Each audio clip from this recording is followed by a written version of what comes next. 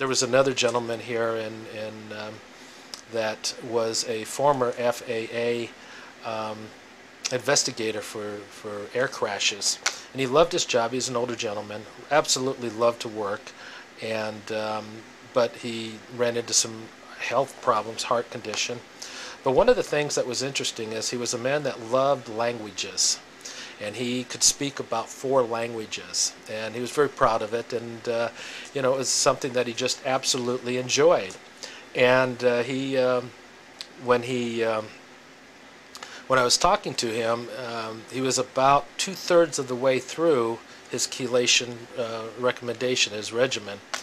And he came in one morning and he said, the funniest thing happened to me over the weekend. I said, well, what's that? He said, well, when I was a kid, I learned Latin. And he told me about his love for languages and how he knew this, but he had forgotten Latin, and he could not remember how it went.